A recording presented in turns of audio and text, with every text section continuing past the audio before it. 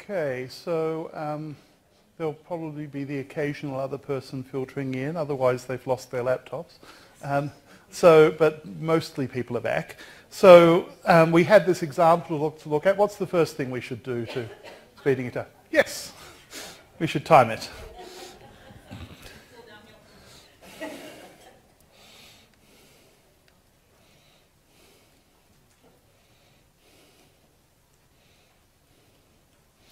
So we turn on the profiler.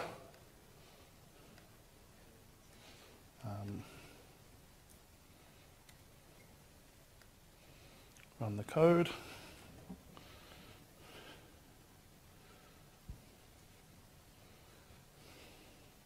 There's a sort of trade-off in how long you want something to take if you're profiling it, because if you're only running it, if it only takes a second or so, your sampling isn't going to be very effective. Whereas if it takes a week to run, then you don't want to run it, modify it, rerun it, remodify it, and so on.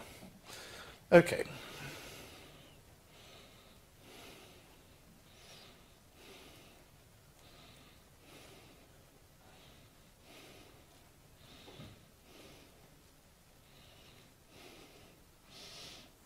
Okay, actually, while we're at it, why not look at what that profiling output looks like. So this is what it looks like. You've got these stack traces, one per line, lots and lots of lines. And then the thing at the top is just saying how often is it sampling, and that's every 20,000 microseconds. Okay, so what do the results say? Well, the function that's taking the largest amount of time is as.character,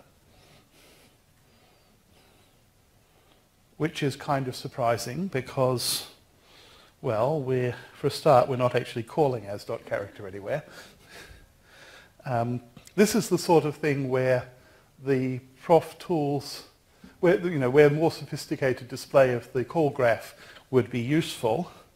We can also often just look at this thing ordered by total time and see where as.character appears, what it's next to. There it is, yes. So we might well suspect that it's that these sort of go together, and that that's where it's happening. What else do we see up on this list? dparse is also taking quite a long time.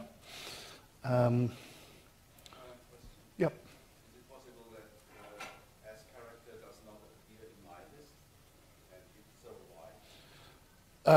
It is. Are you using R3.5? No. Well, if you type version at the R command line. I am using 3.5 and I am not getting it. Exactly, that's right. So, Tomasz, take a bow. And Luke, take a bow. So this is one of the improvements in R 3.5.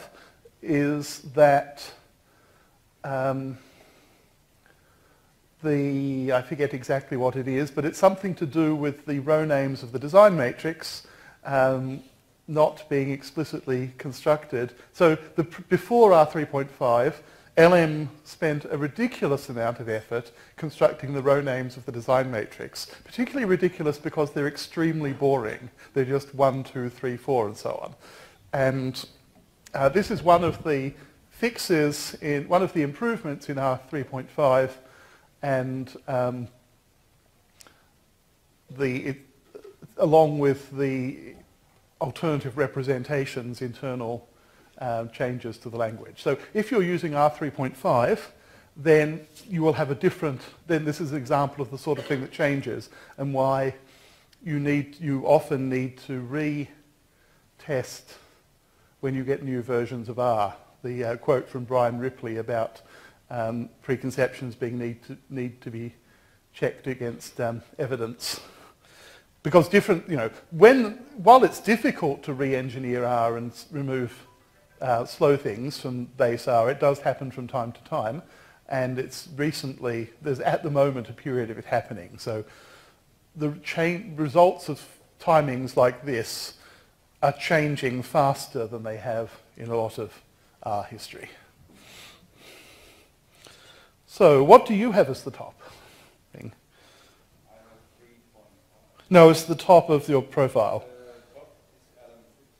Yes, okay. So my top four basically have gone away as a result of the improvements in R3.5. Yeah. And LMFit does nearly all the work of linear models, but it's only taking 3.5% of the time. So, this is an example where it's not obvious from this what we should do next.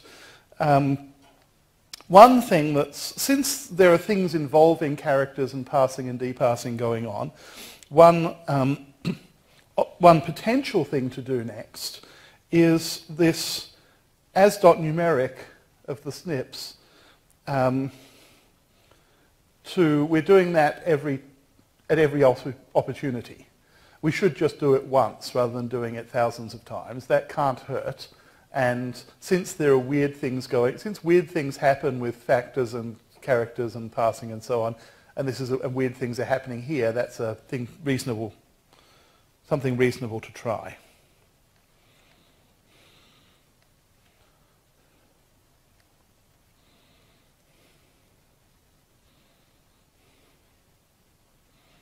So the example BP2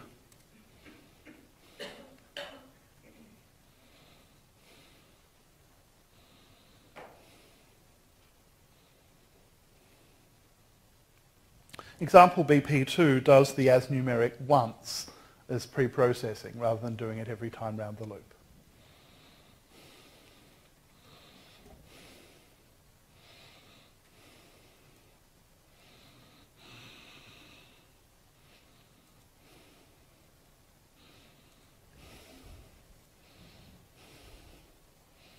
And, we've improved things a little bit, but not very much. LMFit is still only taking just over 5% of the time. So this is a difficult one. It turns out that what we need actually is to re-engineer the low-level workings of R, which is not typically an option that's available to us. The other sort of thing you can do, which is annoyingly often an example, what you need to do is to try and rewrite the code to not do any more work than you need to, as we did with t-test. So here, the problem here is that in progressively more difficult examples, it's progressively harder to do that sort of rewriting. We should hope that anybody could rewrite t-test. You need to know a little bit of linear algebra and least squares regression theory to rewrite LM. And if you wanted to rewrite LME, then you need to be Doug Bates. And so, but LM here is a sort of intermediate case. So we've got a new LM that takes as arguments a design matrix and a response variable. It calls lm.fit, which also takes a design matrix and a response variable. And that gives you the fitted values. What it doesn't give you is the standard errors. If you either look it up in a book or look at the code for summary.lm, you can find that this is how you compute the standard errors. The easiest way is to look in summary.lm, since you know that does the computations. And so this gives us the fitted values and their standard errors and nothing else. We now need to build the design matrix ourselves, but this is a very simple design matrix. It's got an intercept, one adjustment variable, and one SNP variable. And so we can build it very easily just with cbind.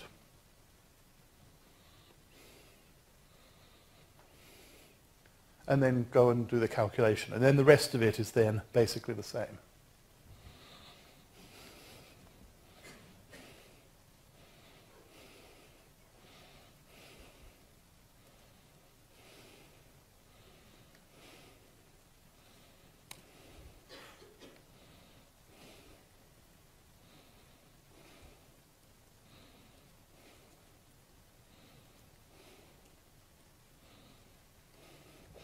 So if we look at this sampling time, we've gone from 14 seconds sampling time to 2 seconds. So there's been a big improvement. And the other thing that we see is that now LMFit is using about 1/3 of the time, which is a lot more respectable. cbind is using 10%. It's plausible that we could improve cbind a bit. In particular, if we passed around a fixed design matrix and modified the columns of it, that might well be faster than building it with cbind. So that would be a thing to look at. But otherwise, it's looking kind of plausible that most of the work we're doing is useful. So this isn't one I prepared previously, but it might be worth looking at, is that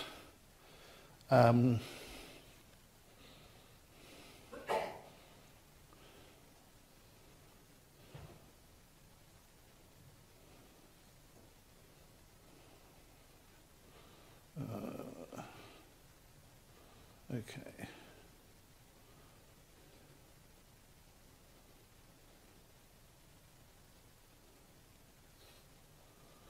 We'd need to pass that in, wouldn't we?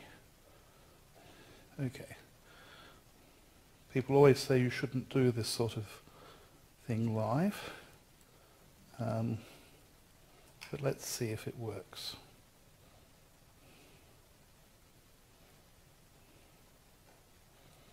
So what I'm going to do now is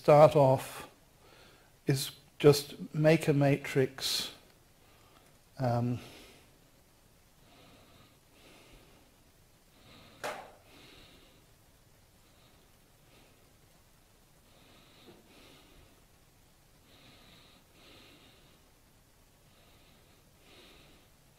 make a matrix X and pass it around and modify it, rather than creating it each time.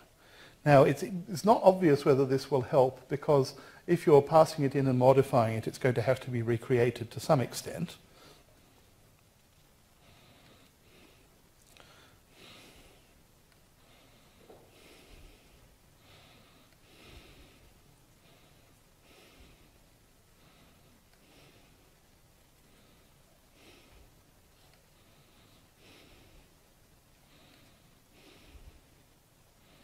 Okay, so we're just modifying the 3rd column of that matrix.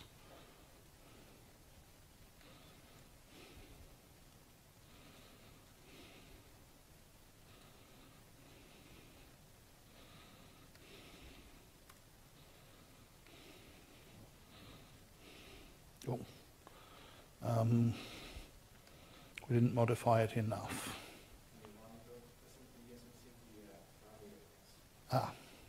So it is.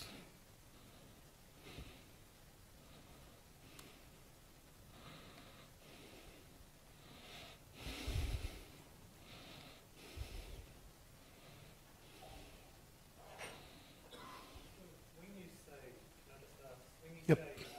Modify, Yep. you have to be specifying some indices of that object. Yes. And those indices count for the whole object. Yes, that's right. And so there's a sort of that sort of thing says rewrite the whole matrix. Okay, if you just said X. Then it would make a new thing. Yes. Yes, potentially. I mean, again, there are no guarantees because this is all under the hood. Semantically, this doesn't change anything. But it increases the chance that the memory will be reused. Of course, only if you actually get it Right.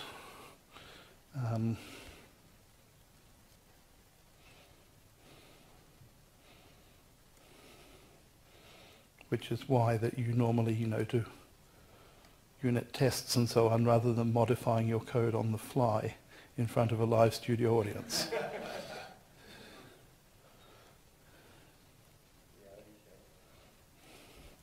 Okay, so we've got, it's very slightly faster, probably not, so it was about 1.9 something before, it's now 1.76 something. So it's not impressive, the extra. And we've got rid of the C-bind as a major thing, but it hasn't improved stuff much. Let's see how much it could have improved it. So C-bind was taking about 0.2 of a second, and that's about what we seem to be saving. So it looks like it worked, but it might not have been worth doing anyway, unless we were doing a lot more of these.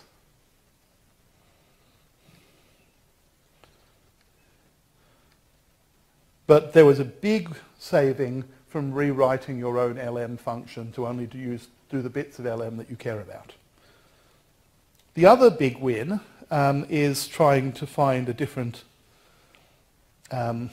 algorithm. So another thing to try, potentially, as we saw with the t-test, is generating all the randomness at once in a matrix and trying to do things with matrix operations.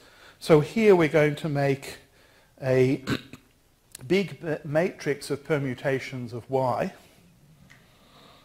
and fill it in, and then use the fact that we've got the same.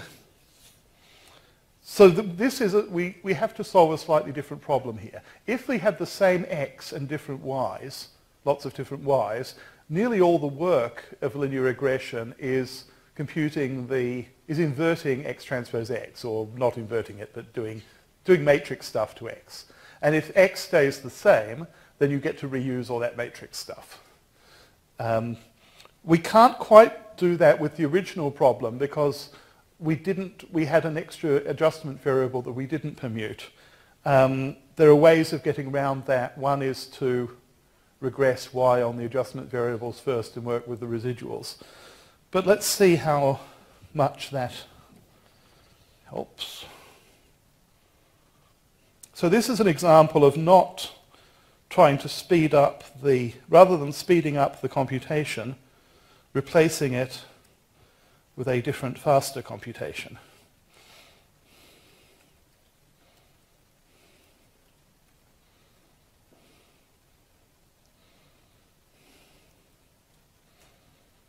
And it doesn't actually help. One reason it doesn't help is that we can't parallelize the generation of the permutations. We don't have a function that gives us a matrix of whose columns are permutations. We have to do it one at a time. It wouldn't be terribly difficult. If you were doing this a lot, then you might go and write in C a function that returns a matrix whose columns are permutations, and then this would be fast. But the point of this tutorial is things that don't require you to go and write C.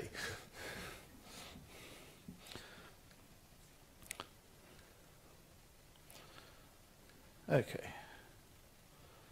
So back to some more techniques and ideas. Parallel processing. Now, parallel processing is fairly rarely faster than just running lots of copies of R. It may be simpler than running lots of copies of R because you get to start up one copy of R, type something, and have it all go off in parallel under the hood. But it will typically be faster if you need 100 cores just to run 100 copies of R. If the parallel section is short, if you've got a long common piece that's common to everything, then a short parallel piece, and then another long common piece, then it may be less computationally expensive in total to parallelize. So because you're only, the bits that don't go in parallel, you're only running them once rather than lots of times. And if you're paying per CPU second, then that could save you money. But it still won't be any faster to finish. The other thing is that shared memory may save you, that if you have R forking into the sort of parallel processing that the multi-core parts of the parallel package do, R will fork, it will split itself into copies, and those copies initially share the same memory. And the memory is shared until it gets modified, and then it gets copied, so they each get their own. And so you can have a certain amount of savings of memory. And that was part of the motivation of the original multi-core package that Schumann Urbanek wrote, where he'd have something that did a huge amount of setup work and created a big complicated object. Then R split itself into lots of copies. They each got a reference to that big complicated object, and they didn't have to recompute it themselves. So here we've got, so here we've got an example doing a sort of fairly boring set of correlations with 4 cores or with lapply. And it's a fairly common trade-off. You have more, the parallel version uses more total CPU time, but finishes a bit faster. So it uses about twice as much CPU time in this case, but finishes in half the elapsed time. But it would be even faster just to run 4 copies of R, probably. Redoing system setup work. So this is the example that I mentioned where you have a lot of work to set up something up, then you split into multiple copies of R that can each use it.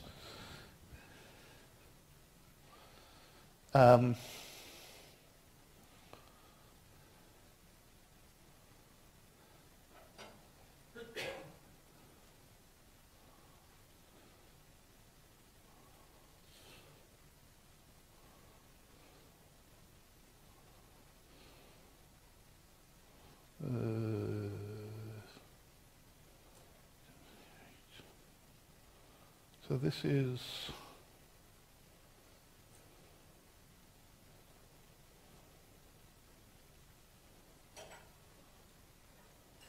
supposed to illustrate that, but it seems to be illustrating exactly the opposite. I have a feeling I must have something backwards in the slide. So we've got 2 versions of this, but in one we modify the after we split into parallel computation, we modify the object. And so it gets forced to really duplicate. And that should be slower, but it looks like it's faster, and so there must be, I have a feeling there's a mistake in the slide somewhere. Okay. Data storage, I alluded to this earlier with the question about really big matrices. At some point, you're not going to want everything in memory, and so there's the sort of rough rule of thumb that you don't want your objects much bigger than 1/3 of physical memory.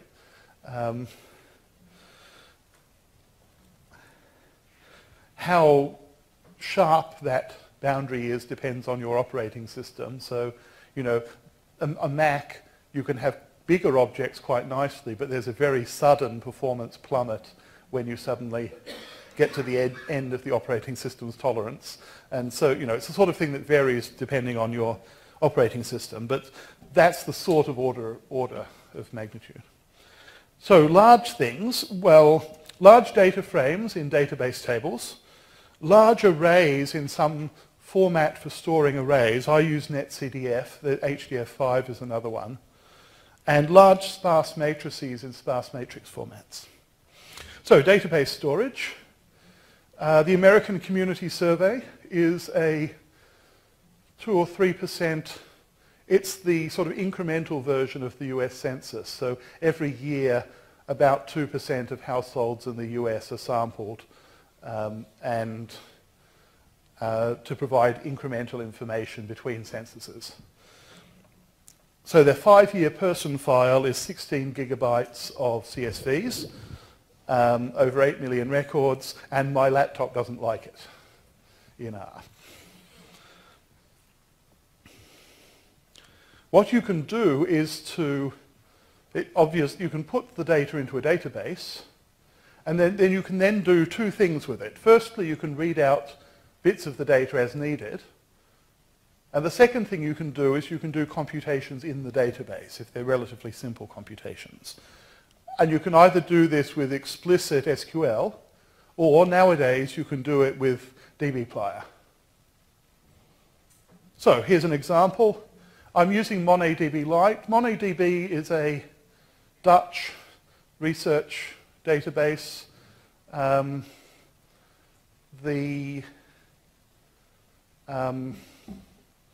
It's optimized for scientific computing, for operations on columns of a database, rather than most databases are optimized for operations on rows of a database, because that's the sort of databasey thing. And MonADB in particular, there's a version that embeds it into the R process, which gets you very quick data transfer or lack of data transfer. But you can do similar sorts of things with other databases. So I'm loading that.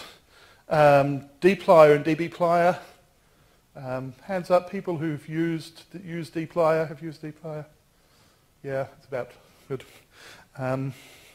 Other people, somebody's going to force you to do it at some point.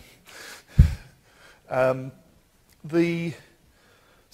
we're setting up a connection to a database.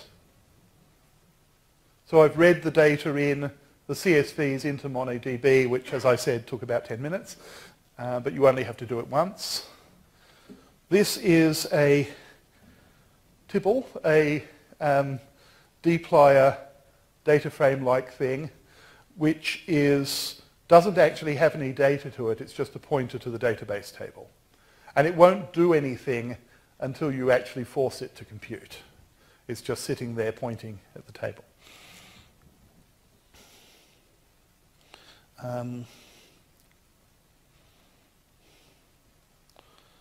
So do I have, this is one we're going to do.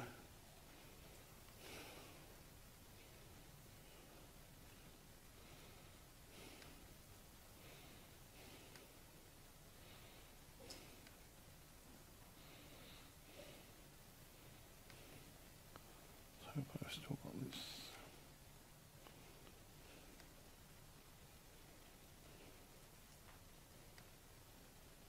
Okay, so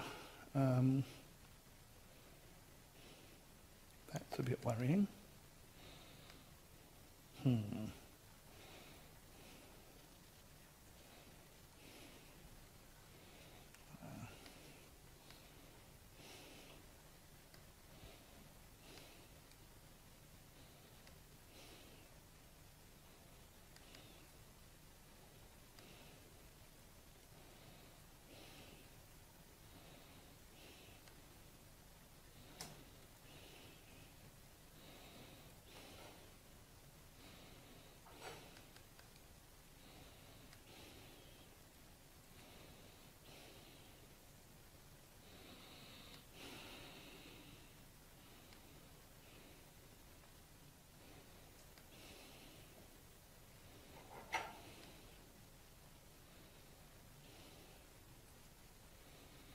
Okay, I'll show you that one. Maybe I'll show you that one later then. I'm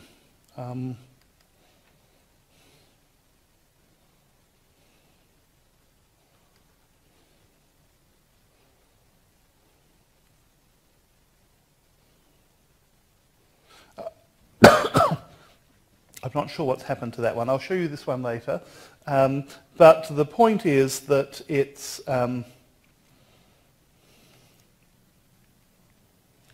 that these will happen very quickly. So that if you want to do operations of the sort that SQL is good at, then doing them in the database will be a lot faster than reading the data into R. And so the sorts of things it's good at here is, number of, so this is a table of the number of people in each age. This is grouping by state, looking at the mean age of people in each state. This is grouping by state and looking at a weighted mean of the age of the people in each group, because this is actually a complex survey with unequal sampling probabilities. So those sorts of computations that can be expressed in SQL will run much faster in a suitable database than they will if you load the data into R and run it again. Hannes Muleisen, who did the MongoDB interface, has timings showing that this is faster than any of the other database interfaces and competitive with the other large file interfaces that are using things like memory mapped files. So this is a useful strategy. You can do quite a lot of computation with the sorts of things you can express in SQL plus common extensions like the exponential function. So for example, if you want to fit generalized linear models, all the computations you need that involve the whole data are sums of products, and then an exponential or two for the link function, and so that they can all be done as SQL expressions. Also, in some applications, you've got large matrices with mostly zero entries. One of the ones that I encounter is DNA sequence data on cohorts of people, where most of the genetic variants you see, you only see one or two copies of in a few thousand people. And so the matrix is almost entirely zeros. The matrix package, capital M, supports sparse matrices, and they're represented in a compressed form that basically leaves out all the zeros. You just have something saying how many zeros there are, and it skips to the next actual number. Okay, so here we've got a 5,000 by 4,000 matrix that's just an ordinary R matrix. Here we've got it as a capital M matrix, and it's got so it's got 2 million entries, but it's only got 287,000 real entries. And so those are the non-zero elements of the matrix. So the sparse version of the matrix is about 3.5 megabytes. The full version is 160 megabytes. And if you want to, for example, take a cross product of this matrix itself to the covariance, which you use in computing the, depending which way round you're doing it, either the kinship matrix or the linkage disequilibrium matrix, then it takes about 0.2 of a second with the sparse version and about 1.6 seconds with the dense version. So there are two savings here. The first is that storing, you don't have to transfer the zeros in and out of memory because they're not represented. And the second thing is we know what you get when you multiply anything by zero, so you don't need to do that calculation.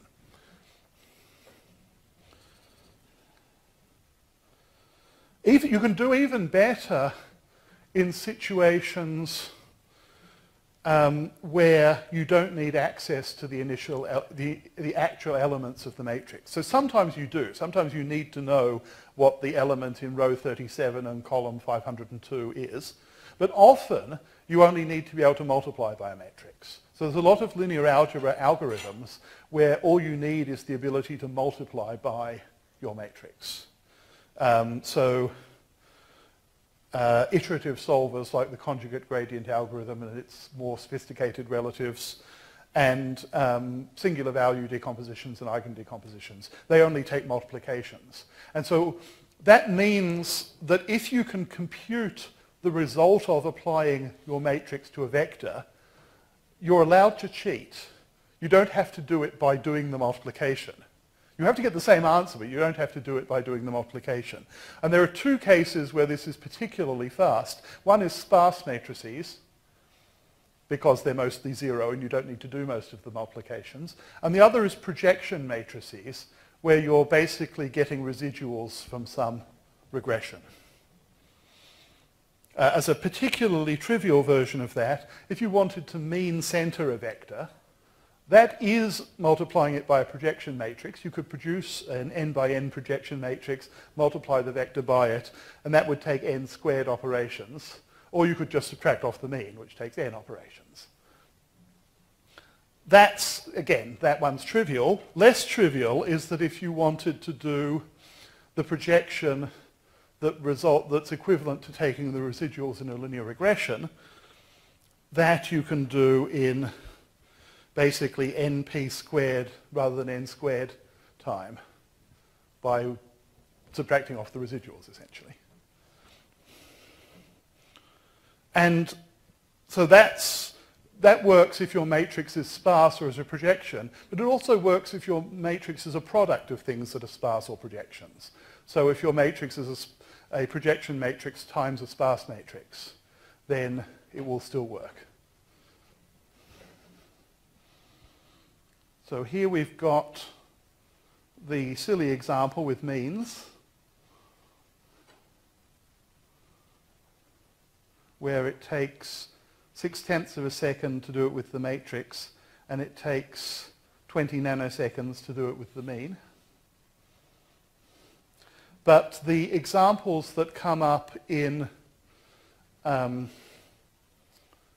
is genetic examples that come up where you have a big matrix that's the product of a projection matrix to do with the adjustment variables in your model, and then a sparse matrix that's a sparse genetic data matrix.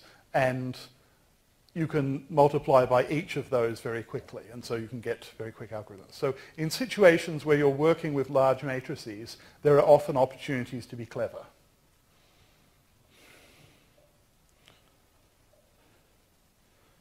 Now, here we have a more interesting example, a more sort of fun example for people to work on, which is Conway's life.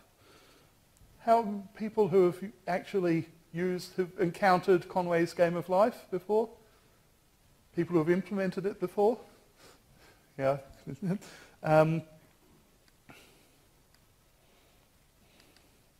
So what it's doing, Life Basic, there we are.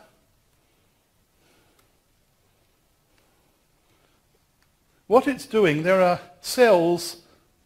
You've got a potentially infinite, but actually, finite grid of cells that you can think of as alive or dead. If a cell has 0, 1, or has 0, if a live cell has 0, 1, let's see, it's got 8 neighbors, so if a dead cell has exactly 3 neighbors, it becomes alive. If a live cell has 0, 1, 2, or 6, 7, 8 neighbors, it dies, and otherwise it stays the same. And so there's a rule that basically you get these patterns spreading. You get quite complicated patterns.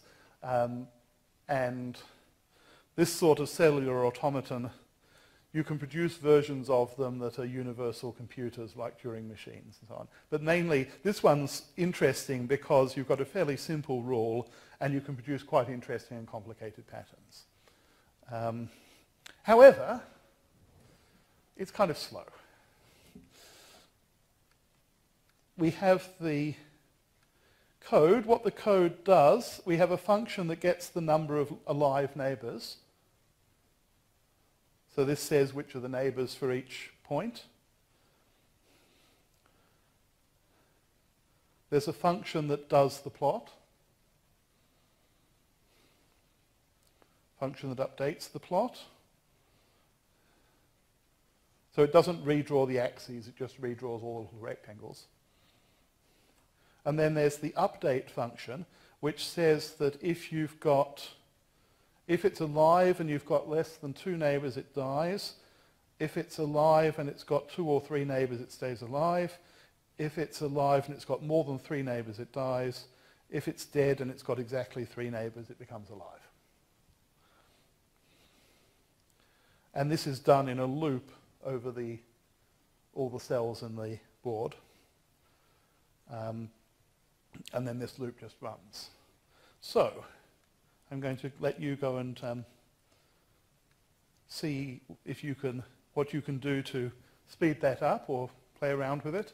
And then we'll come and look at some solutions of various sorts. Okay, so you want to show you the database stuff on a different data set and then look at the life. A data set that I do actually have on my laptop is the New Zealand vehicle database, which is all the motor vehicles in New Zealand, registered or not, which is about 5 million records. So we've got a connection to the database. We say what tables are there. There's this vehicles table. And then we make a dplyr table that's a connection to that. And if you just print that table, what you get is the first few records and nothing else. Or you can do, for example, cars group by basic colour, summarize n. So how many, this is a table of colours of cars in New Zealand. Or you can get more than one piece of information out. So this is, for each colour, the number of cars and the maximum number of seats. As you can see, this data could do with a bit of cleaning.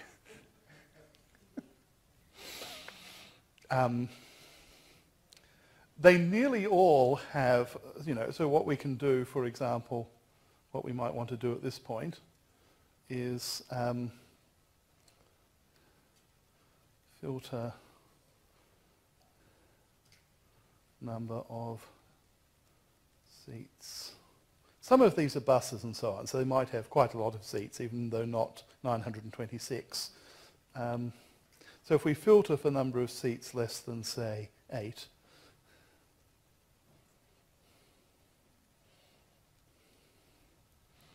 so these operations are fairly quick.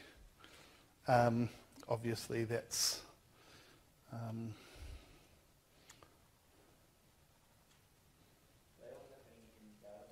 they're all happening in the database.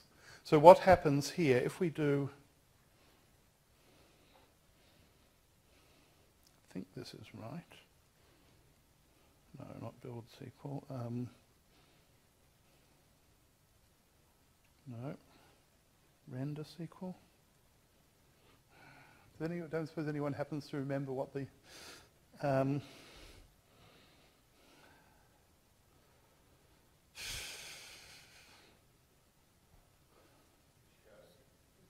no, I mean, what? Show SQL?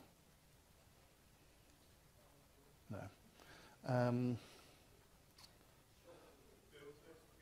Build SQL, that sounds plausible, yes. I think that's the one. That's what I was... No. Plausible but wrong, okay. I mean, there is show query.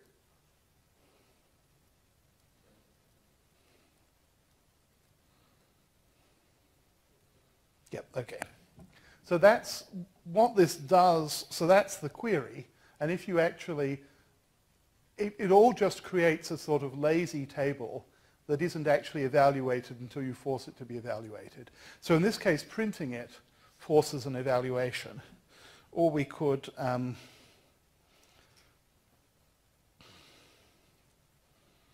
you can see that it's a fairly quick operation to do the calculations on, in this case, 5 million records. So if you want to do those sorts of calculations that SQL is competent to do, then using a database is fairly efficient, and using dbplyr as the interface to the database is fairly civilized from an R point of view. Trying to program things using dbplyr is a bit more complicated because you have to get around, rather than using the traditional sort of quoting and evaluation in a data frame stuff in R, there's all new quasi-quotation stuff in the tidyverse, and you have to learn that. But it's, you know, it's tractable. It's just, you put lots of question marks everywhere and, you know, you can learn it. But so programming, it's a bit of, is a bit of effort, but just using it is fairly straightforward, very straightforward. Okay, so the other thing, before people fall asleep or whatever, the other thing is,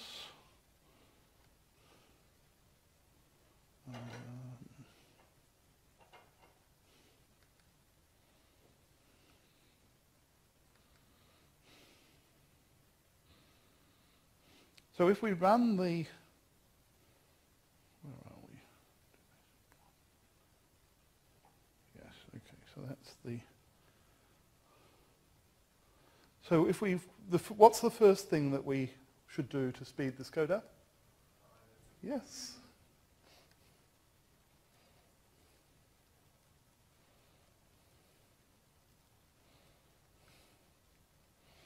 Now here, we're not so much, we're not timing the whole thing. I mean, it runs forever, and so timing the whole thing isn't terribly helpful. But what we're going to do is run it for a while and see where it's spending most of its time. We want to let it get through a few updates.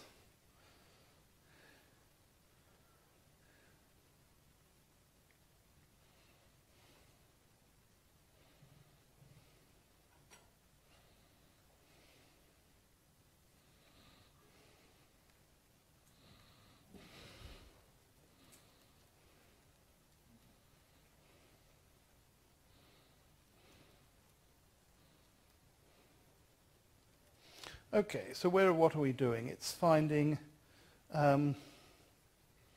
it's spending nearly all of its time in rect.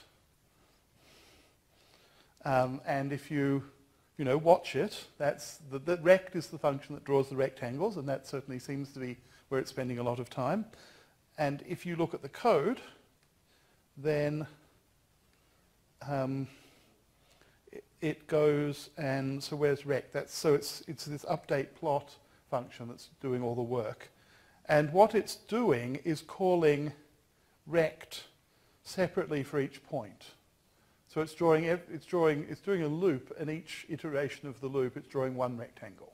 So that's crying out to be vectorized. So the first thing we check to see is, can rect draw more than one rectangle at a time? And so we go and look at the help for rect, and we find that yes, it can draw more than one rectangle at a time. You just give it vectors of the corners.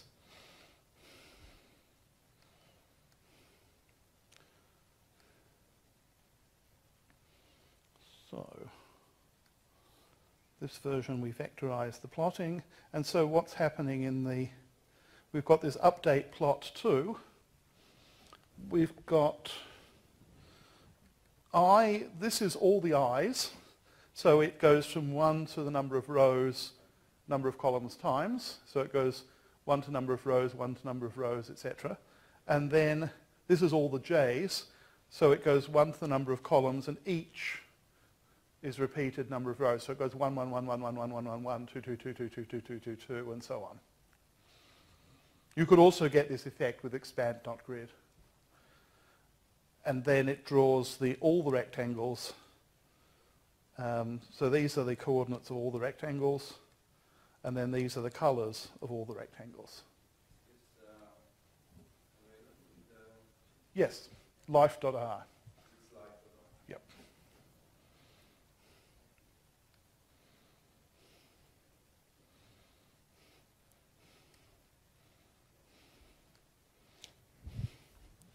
And so it's fast enough that we can now do a much bigger computation, much bigger grid, and we can still have the much bigger grid updating fast enough that things are moving on it.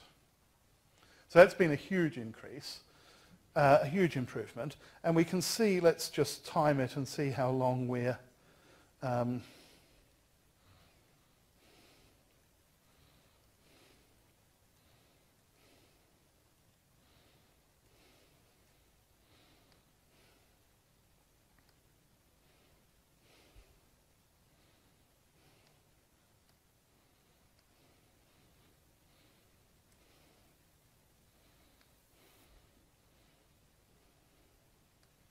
let it run for a while.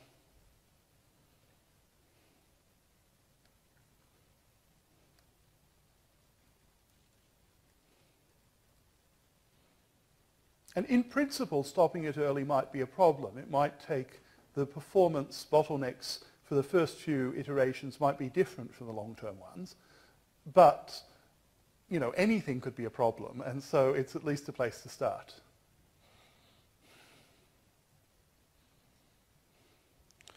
So now, we're now spending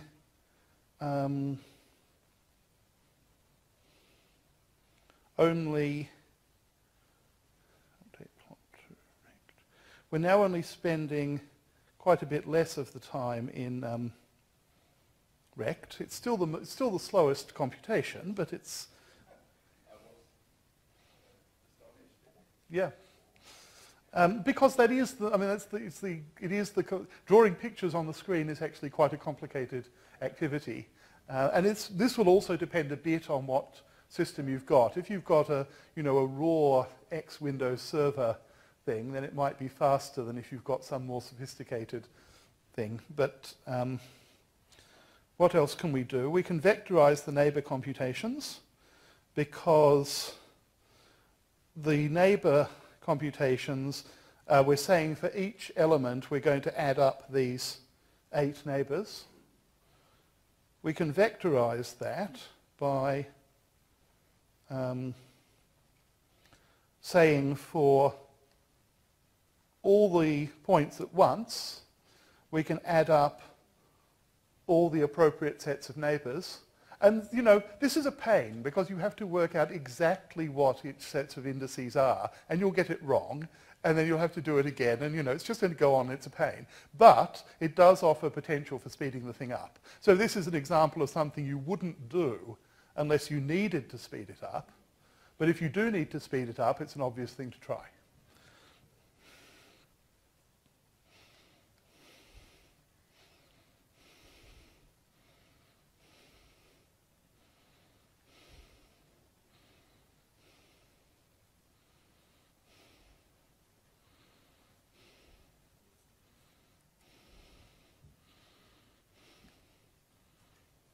And this is an even bigger. And this one you can see is sort of lurching a bit. Part of it's getting big enough we're having that the memory overhead is getting non-trivial. Here we can have a sort of pretty example. Yeah. So, okay, pretty example.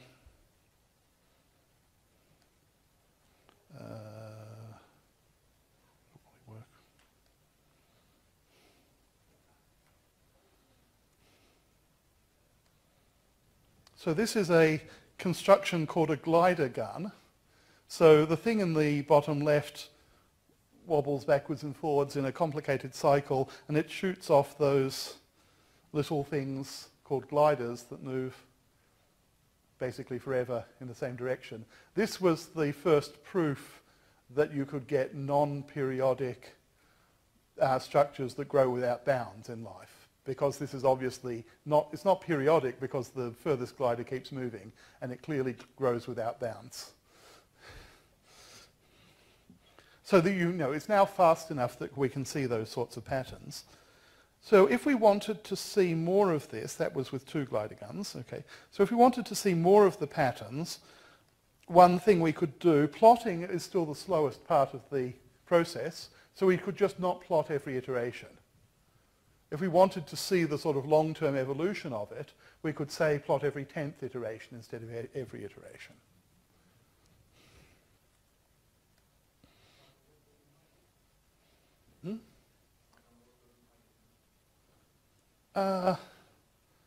It's not bad for things like glider guns. It depends on what you're looking at. Some things it looks terrible. And it may, yeah. Okay, so there we are. That one.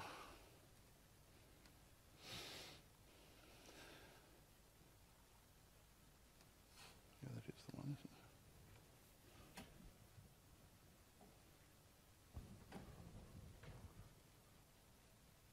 So you can see what happens when one glider gun shoots the other reasonably efficiently with the fast forward, and wait and see if any of the shrapnel hits the first one.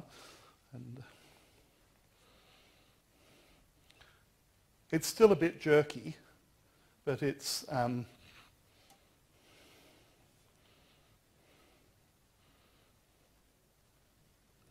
you can see that the first glider gun does actually get blown up by it as well. Okay.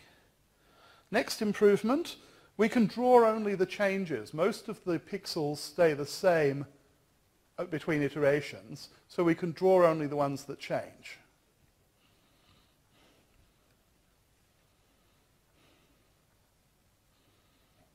So here the change is that we've got update plot has now got two arguments, alive and was alive, and it changes, it only plots the changes, where alive is not equal to was alive.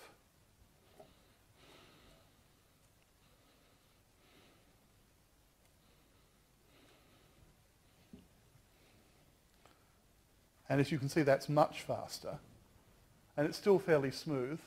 There is a little bit, they do leave a little bit of a trail, and that's due to not, when you draw over the top, you don't get rectangles. There's this problem about what happens with the border, and so you get that sort of slight trail that the gliders leave, but it's quite a nice effect. So you could pretend it was deliberate.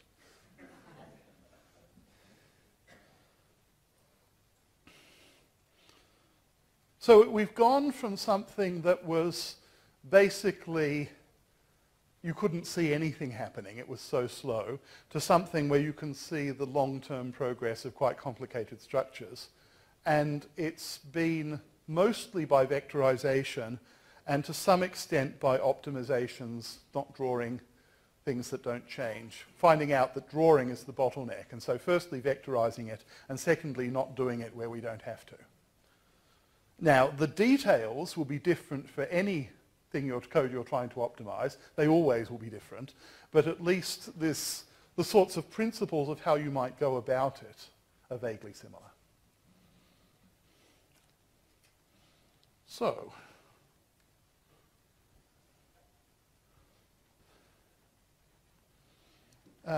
very briefly, random algorithms. So, principal components, people who, anyone done principal components? Yeah. Anyone done it on a big matrix? Some people, yep. So if you've got an n by m matrix, then it takes nm squared time. Normally you don't want all the, and that gives you all the principal components. Normally you don't want them all. You want the first, 2 or the first 96 or whatever. And it turns out that there are very simple, fast randomized algorithms for getting the first few principal components that look like they couldn't possibly work. But what you do is you take a random projection of your data into into a smaller number of dimensions and do the singular value decomposition of that projection. And the leading singular vectors will be very similar to the leading singular vectors of the full matrix. And there are, probabilistic bounds and proofs and so on around this.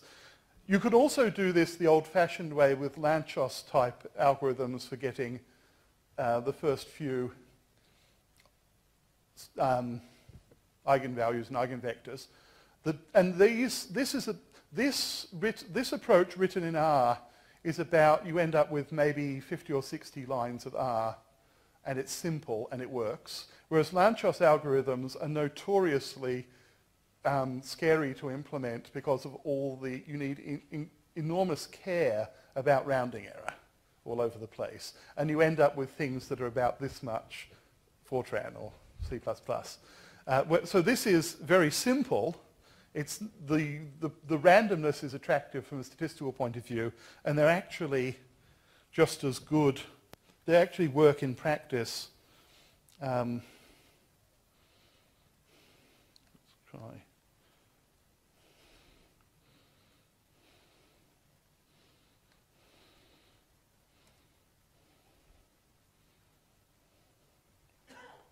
Probable reason, no such file or directory. That would be a plausible reason, yes. That would be, what? It didn't find it. I don't know why it didn't find it, but I can load it from the package anyway.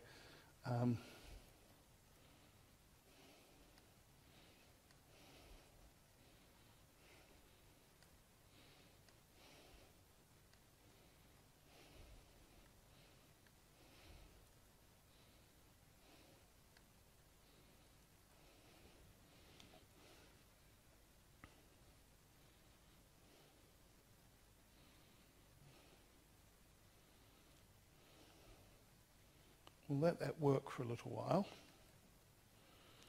I will come back to that when it's finished computing. Another example is subsampling, that you can take random subsamples from a large data set, analyze them, and sort of pull them together to get essentially the same estimate as you would by analyzing the whole data set. Or as a variation on that, for generalized linear models on large data sets, take a small random subset, fit the model to that, and then do a one-step update using the whole data set computed in a database. I'll be talking about that on Thursday. Yes, okay. So here we've seen, this is comparing the full singular value decomposition to the stochastic singular value decomposition on this matrix, and we're looking at 100 seconds of user time versus 1.5 seconds of user time. And that's not the right example. This one didn't. Have to load the matrix package, yes.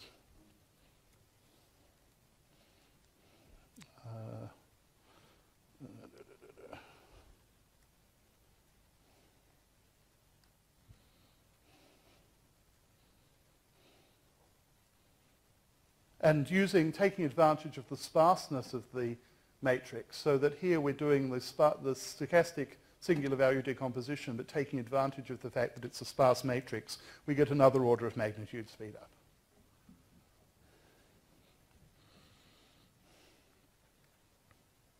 So that's another, so there's a lot of research nowadays into randomized algorithms of various sorts, but this is one that's potentially useful in statistics, whether for visualization or other sorts of statistics, the stochastic SVD as a way of getting some moderate number of principal components out of a large matrix.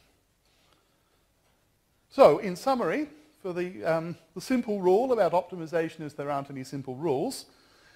You have to measure stuff and then sort of think about it. Vectorization is almost always worthwhile if you can do it. Otherwise you need to experiment with a bunch of things and find out what works. And that there's often the biggest win is by improving the algorithm. And this is where it's worth keeping up with modern tools, whether modern software tools like databases and so on, or modern algorithmic improvements like stochastic SVD for fast principal components. Thank you.